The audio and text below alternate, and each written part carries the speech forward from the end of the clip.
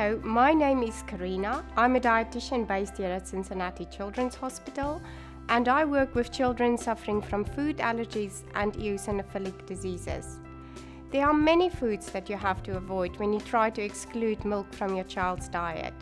These include animal milks such as cow's milk, goat's milk and sheep's milk, and also products containing these milks. Yogurt, ice cream, cottage cheese, butter, margarine and spreads are just a few examples of products that are based on animal milks, particularly cow's milk. Looking at commercially available foods, you'll find that many of these contain cow's milk. This can be a disheartening experience for parents. The reassuring news, however, is that cow's milk is considered to be a main allergen and will therefore be clearly indicated in the ingredient list of most foods that you can buy.